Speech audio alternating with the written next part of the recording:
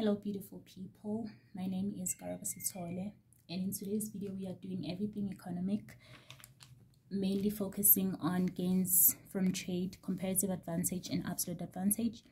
So the first thing that we are going to do is to define what comparative advantage means.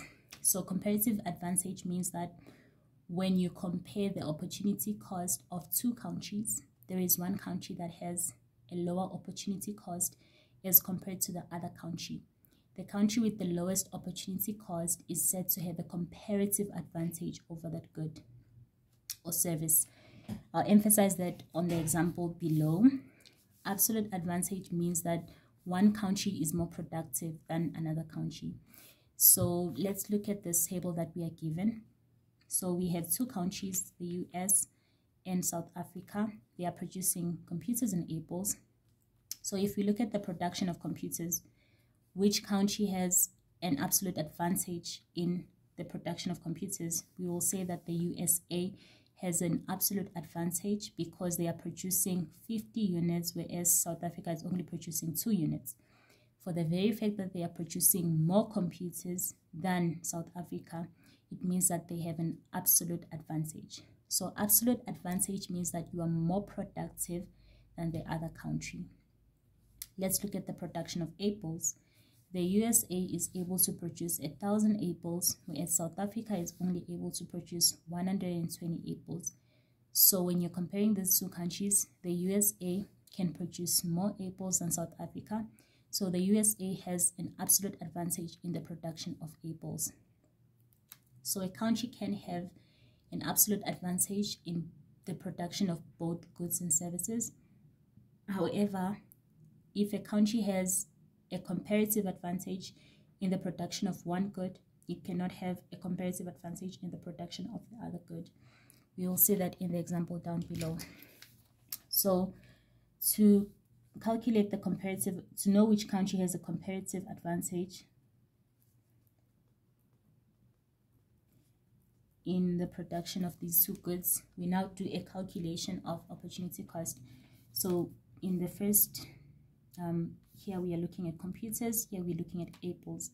So the USA, so we're looking at computers. So I always say that when you're calculating opportunity cost, whatever item that you are calculating the opportunity cost with respect to should always go on your denominator. So because we are calculating in terms of computers, your computers will go below. So for the USA, we have 50 computers and 1,000 apples. This will give you 20, I think. Yeah, gives you 20. And then South Africa, you're calculating opportunity cost with respect to computers. So your computers will always go below.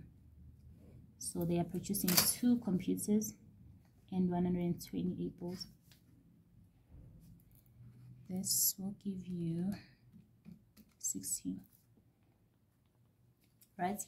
So if you compare these two values, which value is the lowest? 20, right? So it means that USA has a comparative advantage in the production of computers. Comparative advantage. So let us look at for apples. So if it is for apples, apples will go on the denominator and computers will go on the numerator. So for the USA, how many apples do we have? 1,000 apples, 50 computers. For South Africa, we have 120 apples, 2 computers. So this will give me 1 over 20. This will give me 1 over 16. So 1 over 20 in decimal form is 0.05. This in decimal form is rounded to 2 decimal places is 0.02. So if you compare 0.05 and 0.02, which value is the lowest? This one, right? So South Africa has a comparative advantage in the production of apples because their opportunity cost of apples is lower than that of USA.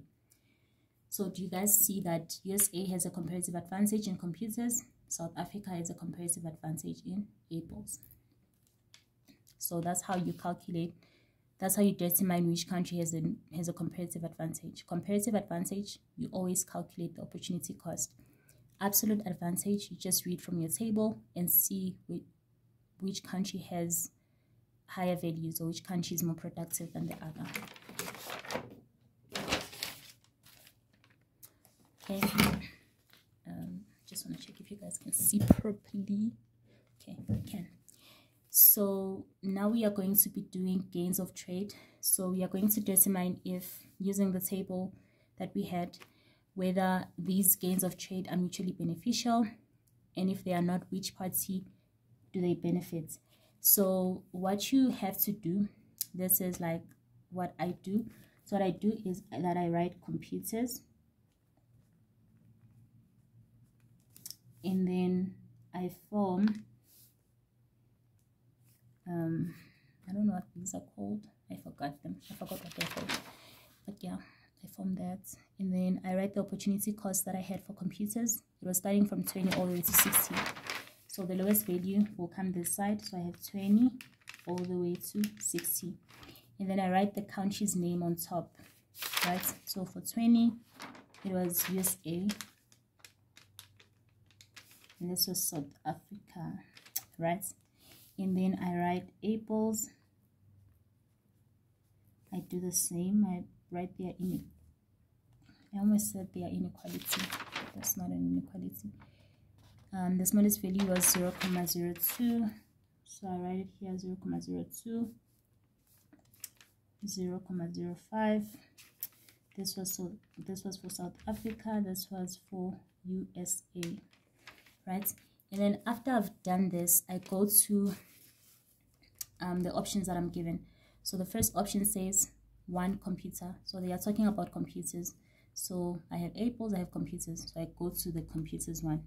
And then I look at what it's saying about the computers. It is saying 25 Apples. So I check whether 25 falls within this interval. Yeah, they are called intervals.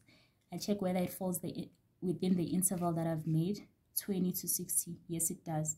So if it falls within the interval, it means that it is mutually beneficial. Okay, let us name this A, B, C, D, and E. So A, mutually beneficial. Option B, one apple. They are talking about apples. So I go to the apples table and it says 0.02 computers. So 0.02 is within my interval. So it is mutually beneficial.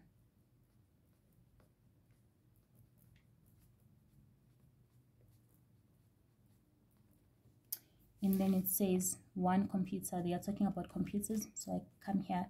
They're saying 15 apples. 15 is not within my interval. 15 is to this side, right? So 15 is somewhere here. And do you guys see that 15 is to the side of USA? So it is only beneficial to USA. So C, only beneficial to USA. D, they are talking about apples. So I come to the apples table. Hope you guys can still see. Okay, yeah, you can. So I come to the apples table and they are saying 0.04. 0.04 falls within my interval, so D is mutually beneficial.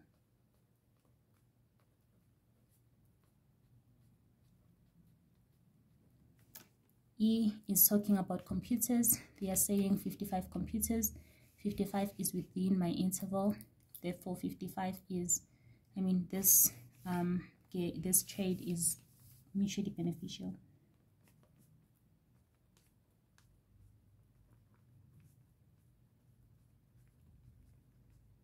So yeah, that's how you determine gains of trade and whether something is mutually beneficial or whether it's not mutually beneficial.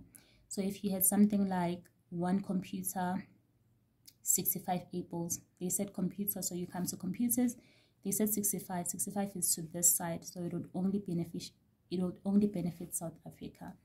So my advice is write the opportunity cost you are calculating. So it's computers, apples. Write their intervals. The lowest the side, the highest the side. Put the name of that country on top of its opportunity cost. Do the same for apples. And then if whatever gain you are looking at falls within your interval, mutually beneficial. To this side of the interval, it is beneficial for that country which you wrote here. To this side of your number line, yeah, let's just pretend this is a number line. It is only beneficial for South Africa or whatever country you wrote there. So yeah, I hope this helps. Please don't forget to comment. Please don't forget to subscribe. Please share this video so that it helps other people just as it helped you. Don't be selfish. Share it to somebody else who might be in need of it. And like, let's all save a semester. Let's save the semester. Let's save everyone's semesters. Bye guys. See you guys in the next video.